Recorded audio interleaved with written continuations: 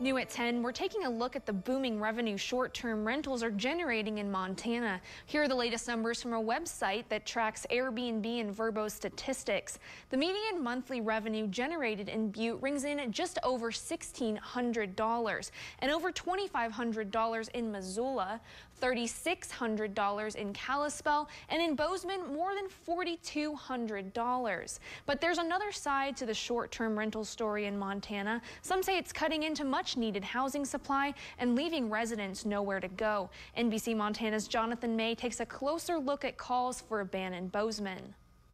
Renters in Bozeman want solutions about the housing crunch before it's too late. I rent with 5 other roommates, and in May, we're going to find out if our landlord is going to renew our lease or if we're going to be pushed out like so many people because our landlord knows it's more profitable to make our home a short-term rental.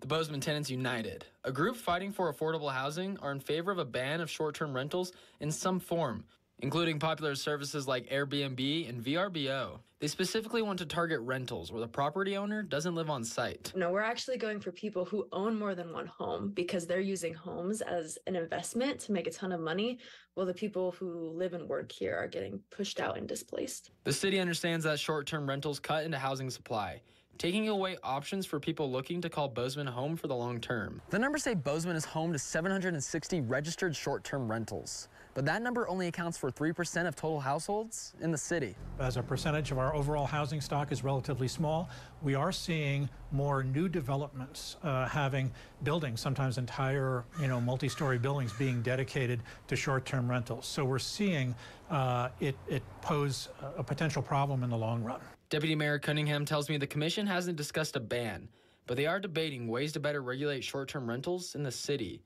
Ideas include setting up specific areas where short-term rentals are allowed and placing a cap on the number of short-term rentals based on the available housing supply.